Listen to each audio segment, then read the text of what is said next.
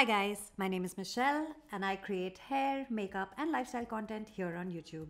Today I've created this neon look, so if you want to know how I got it, keep watching.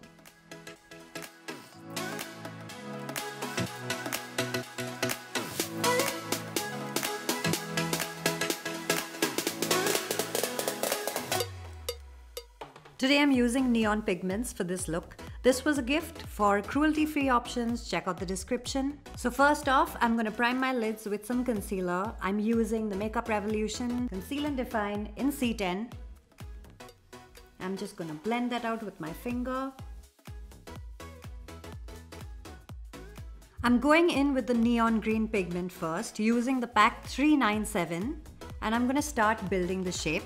I'm focusing on placement here and not on blending at this point. Right now, I want maximum color payoff before I blend it out. I'm taking my time and really building that halo shape.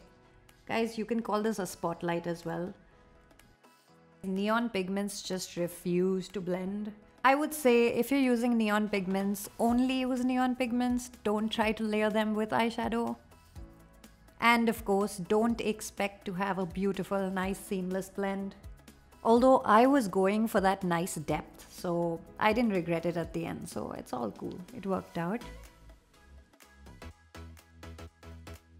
I'm going in with the Beauty Treats Modern Mattes palette. I'm gonna use the moss green shade. Guys, this is a $2 palette. As you can see, the eyeshadow is not wanting to layer well with the neon pigment. It tends to look a little patchy, but yeah, spotlight eye, need that depth. I'm using the pack 201. I'm just attempting to blend. Now I'm using the lightest green color in the palette and I'm blending things out.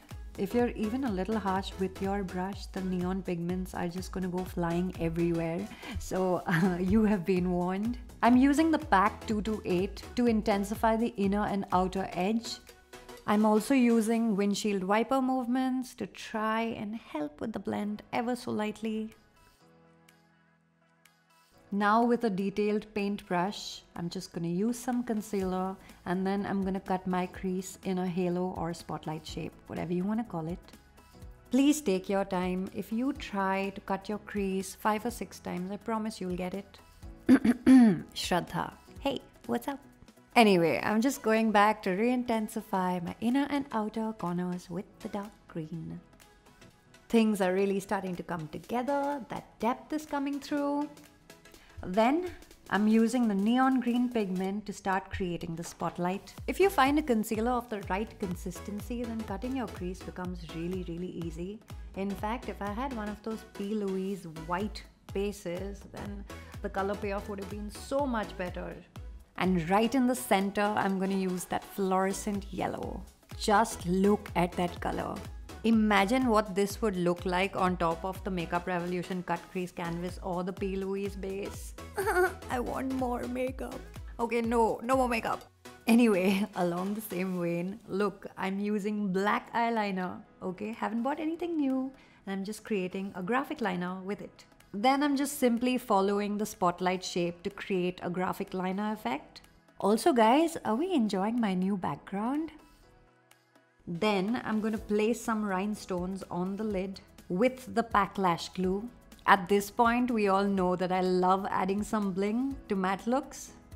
These rhinestones are just so beautiful and sparkly. It is such a shame that the camera doesn't do them justice.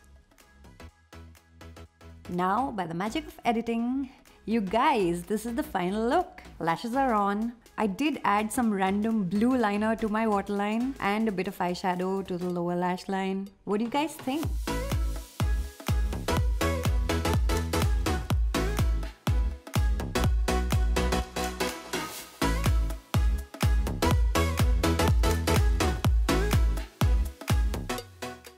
Alright guys, that was it. Like, subscribe, share.